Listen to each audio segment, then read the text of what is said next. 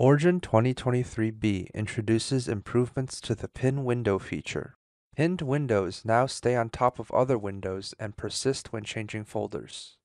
By pinning important data or graphs, they will always be readily visible and accessible. To pin a window, we can use either the Folders and Windows toolbar or by right-clicking the title bar of the window.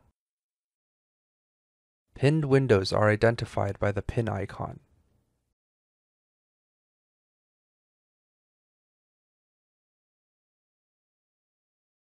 Windows can be unpinned by clicking the pin icon at the top right of the window.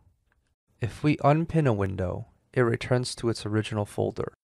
We can return to a pinned window's original folder by using the toolbar or the context menu. Pinned windows are excluded from window arranging operations.